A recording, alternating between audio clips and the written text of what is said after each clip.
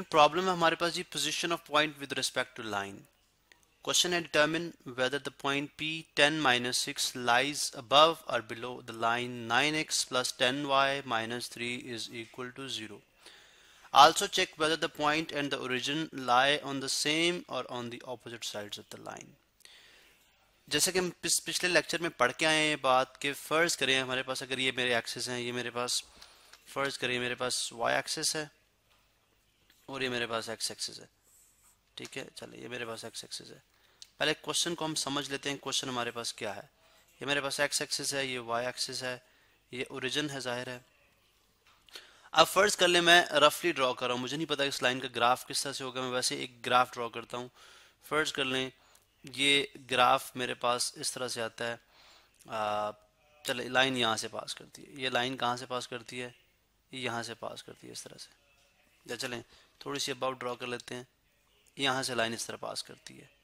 ठीक है, अब जो पॉइंट P है हमने ये बताना है कि क्या ये point P above the line है या बिलो द लाइन है। ठीक है, और इसी तरह से पार्ट 2 में क्या बताना है कि फर्ज करें ये अबव द लाइन है, हम फर्ज कर लेते हैं अबव द लाइन है या बिलो द लाइन है, यानी लाइन से ऊपर है या लाइन से नीचे है। हमने ये भी चेक करना है कि जो ओरिजिन है क्या ओरिजिन और ये पॉइंट अपोजिट हैं, यानी मुखालिफ लाइन के मुखालिफ में मौजूद हैं, अपोजिट मौजूद हैं या एक ही साइड पे मौजूद है। मतलब जैसे इस केस में देखें तो हमें यूं लगता है कि दोनों जो है वो मुखालिफ सिंध पे मौजूद है, लेकिन हम इसको इस खास केस के लिए जो क्वेश्चन है हमारा उसके लिए हम इसको टेस्ट करेंगे कि क्या वाकई जो है ये अपोजिट में है या सेम साइड पे है। देखें किस तरह से मालूम किया जा सकता है। हमने जो टेक्निक पढ़ी थी, एक तो ग्राफिकल मेथड है, यानी ग्राफ ड्रॉ करें तो हमें समझ आ जाएगी, लेकिन यहाँ पे हमने विदाउट ग्राफ करना है। तरीका क्या है कि हमें पता है जो एक इक्वेशन ऑफ लाइन होती है, इक्वेशन ऑफ लाइन जो जनरल फॉर्म में होती है, ठीक है, वो क्या होती है ax plus B Y plus C is equal to 0। अब इस चूंकि ये जो इक्वेशन गिवन है हमें लाइन की, ये भी इसी हालत में है, इसी फॉर्म में है। मैं इसको लिख देता हूं जो कि है 9x plus 10y minus 3 is equal to 0। अब इनके कोफिशिएंट देख लें, इसका मतलब अगर a जो है वो 9 के इक्वल है तो b किसके इक्वल है, 10 के इक्वल है। ठीक है, तो यहाँ पे हम लिख सकते हैं b इज इक्वल टू 10 जो कि ग्रेटर देन 0 है, दैट मीन्स पॉजिटिव है। ठीक है, जो कोफिशिएंट ऑफ y है, ठीक है, यहाँ पे आप लिखते हैं यहाँ से हमें क्या इन्फॉर्मेशन मिल रही है कि coefficient of y, hence coefficient of y is positive, coefficient of y is positive. यही हमने देखा था कि कोफिशिएंट ऑफ y तो पॉजिटिव, इतनी इंफॉर्मेशन तो आ गई। अब इस इक्वेशन को मालूम करेंगे फॉर पॉइंट P 10-6 के लिए, फॉर पॉइंट P जो कि क्या है 10-6 है। इक्वेशन, ये इक्वेशन नंबर 1 है। ठीक है, इक्वेशन 1 सॉल्व्स टू, यानी इक्वेशन 1 सॉल्व्स टू, यानी इसको आप सॉल्व करेंगे, सॉल्व्स टू यानी हमें देखेंगे कि इस पॉइंट के ऊपर ये लाइन हमें क्या वैल्यू देती है। तो आप देख लें, ये चूंकि हम जानते हैं कि ये हमारे पास एब्सिसा है और ये ऑर्डिनेट है, तो आप देख लें 9 मल्टीप्लाइड बाय 9 को 10 से मल्टीप्लाई कर दें, प्लस 10 इंटू -6 कर दें और -3 कर दें, तो ये क्या रिजल्ट आता है 90 हो गया। 10 टाइम्स 90 -60 -3, तो 90 -63 अगर हम करें तो कितना आता है 27, जो कि ग्रेटर देन 0 है, जो कि ग्रेटर देन 0 है, विच मीन्स क्या मतलब है ये भी पॉजिटिव है। अब देखें, अब हम यहाँ पे यूं बात कर सकते हैं कि क्योंकि जो कोफिशिएंट ऑफ y है, यानी y का कोफिशिएंट जो है वो भी पॉजिटिव है, y का कोफिशिएंट वो भी पॉजिटिव है, और ये जो इक्वेशन है इस पॉइंट के ऊपर हमें जो वैल्यू देती है वो भी पॉजिटिव है। अगर पॉजिटिव होना, आप जानते हैं कि पॉजिटिव होना नहीं, उन दोनों के सेम साइंस हैं। ठीक है, तो हम लिखेंगे since coefficient of y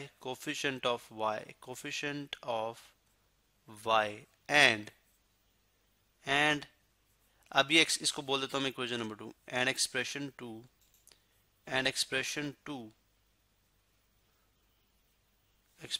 2 have same signs, इसका मतलब है point P, therefore point P lie above the line, above the line। तो ये फर्स्ट पार्ट का आंसर आ गया, above the line। अगर इन दोनों के साइन ऑपोजिट होंगे तो उसका मतलब है वो बिलो द लाइन लाई करेगा, अगर सेम साइन होंगे तो मतलब अबव द लाइन।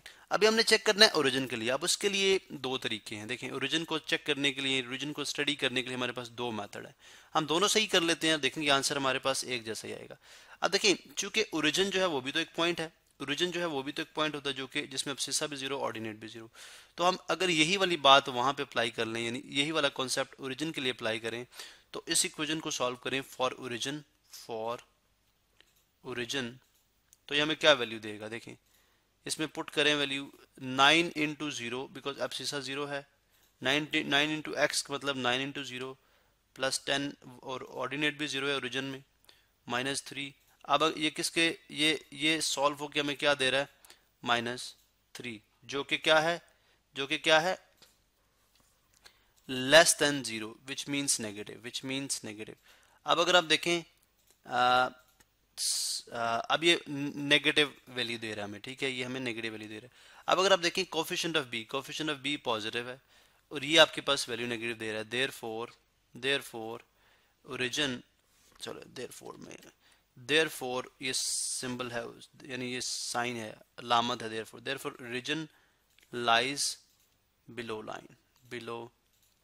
लाइन। अब यहां से देखें, पॉइंट जो है वो लाइन के अबव लाई कर रहा है, मतलब अगर ये लाइन है तो पॉइंट अगर लाइन के अब ऊपर है, ओरिजिन लाइन के नीचे है, तो इसका मतलब है पॉइंट और ओरिजिन क्या हुए, दोनों में एक दूसरे के मुखालिफ हुए। सो आप लिख सकते हैं therefore origin lies below the line, hence and therefore भी, यानी हम लिख सकते हैं देयरफॉर, यहाँ पे सिंस यूज कर लेते हैं, ठीक है, since, therefore point and origin